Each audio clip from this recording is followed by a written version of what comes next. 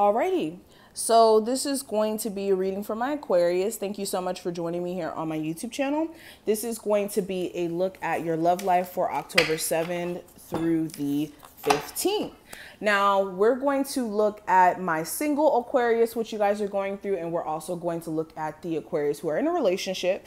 And if you're interested in what I have to say, excuse me, I'm getting tongue-tied already, make sure you stick around. Also, if you want to see more of my future readings, make sure you hit that subscribe button, the like button, and also hit the notification bell. I also go live, guys, and I answer your personal reading questions on live.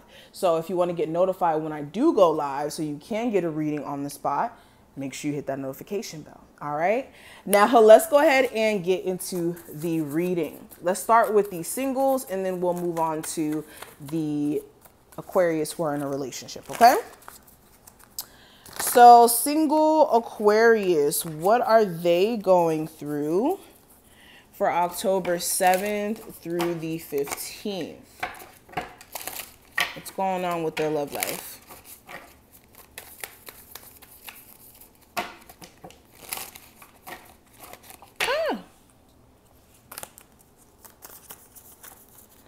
Okay, so we have the Five of Pentacles is the first card. We have the Two of Swords in reverse. We have the 1, 2, 3, 4, 5, 6, 7, 8, 9, 10 of Pentacles in reverse. We have the High Priestess. And we also have the World card. Single Aquarius. Reconciliation, release your ex, and playfulness in reverse. The cards are flying everywhere. All right, so let's get into it. So if you are a single Aquarius, I don't think you're going to be single for long.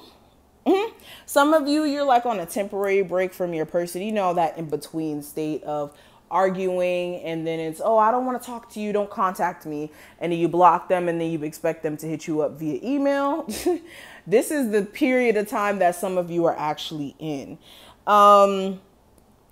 Yeah, I get a sense that you guys really are trying to move on from somebody who you're trying to put in the past, but the problem may be that there's still this need for them or this want for them.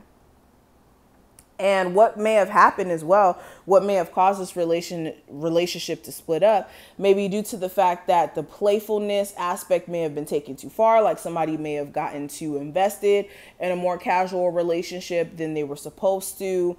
And then somebody felt like they needed to distance themselves because of that. Another thing that's coming through, there may have been a lack of the intimate aspect. So somebody may have just stopped being as flirty or stopped being as involved in the relationship. And this may have also caused there to be a wedge. With the Five of Pentacles, Two of Swords in reverse, and the Ten of Pentacles in reverse, there's this leaving out energy. Somebody either ghosted you, you ghosted somebody, or there was some sort of disagreement where somebody was like, you know what, I'm done. I'm just done mentally. I'm done with the Two of Swords in reverse, Ten of Pentacles in reverse. This is like, I want to get a divorce energy. So some of you, you may be, you know, newly separated. You may have not completely went through with the divorce papers as of yet, but you may be separated and living in a different home or working towards doing that. Or you may be, you know, staying in your side of the house or something like that. Another thing that's coming through with the High Priestess and the World card, your intuition may have been telling you that it's time for you to close this cycle anyways. Or if you're not the one who ended things, this person may have felt like deep down that it was time for them to have some sort of breakthrough and they may have had to take a step back from this connection.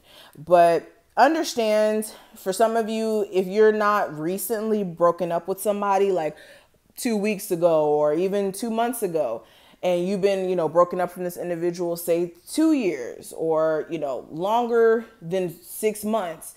Some of you, the reason why you have been having such a hard time attracting new love is because you're still holding on to that woe is me energy and harping on the fact that you're not over your ex. And some of you know that, but it's time to allow yourself to be happy and not depressed and sad over things you can't change. Okay, so let's go ahead and look at my Aquarius who are in some sort of relationship. So what's going, whoa. The cards are like super slippery today. Okay, so what's going on with my Aquarius who are in a relationship currently? What's going on with my Aquarius who are in a relationship for October 7th through the 15th?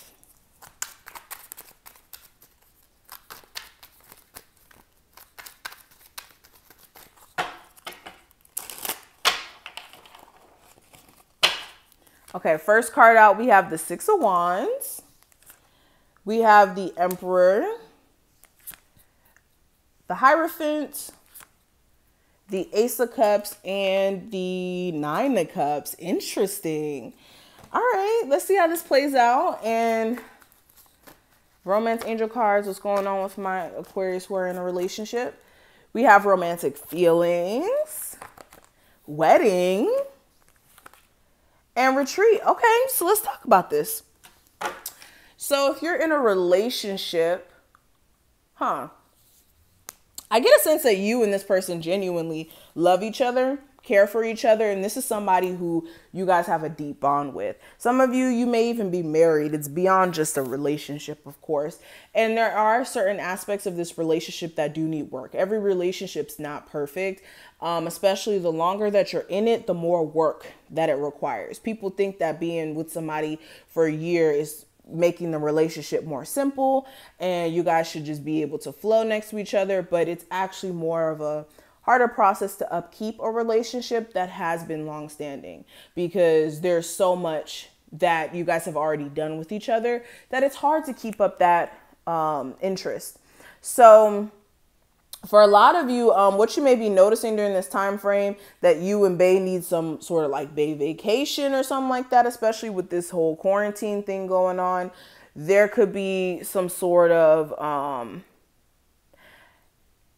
what's the word? Boredom that's going on. And you guys could be just literally wanting to go at each other's necks because of the fact that you guys have been so up under each other way more than you really want to be. Okay. Others of you, it's more of just aspects of the relationship that need to be tweaked, that you guys need to spend some alone time addressing. With the Six of Wands and the Emperor, if you guys are dating an Aries, this person will do nothing or not do nothing. This person will stop at nothing to make this relationship work, especially if you're married to this person or if you have children with this person. They don't want this relationship to end anytime soon. If anything, they feel like they're able to be the man that they need to be for their child and for you, if you guys are able to work through the small problems and address them. During this time frame, this person may kind of let you know how they feel and express their feelings to you in regards to what they like and what they don't like, especially when it comes to what they like. And you guys are going to have the ability to kind of put your 2 cents in regards to what you feel like this person needs to do better. Because, of course, there's always, like I said, work that can be done in a relationship. Some of you, if you moved on with your life, an ex may be trying to get your attention. If you have self-control, I promise you the relationship that you're in right now and you know, moving beyond the ex situation will be in your benefit. Okay. So I'm going to stop right here. Thank you so much for watching this. I hope that you were able to take something from this reading. If you did, please feel free to thumbs this video up, subscribe. If you want a personal, check that information out in the description box. Everything you need to know to actually get a session with me or my other social media handles will be listed there.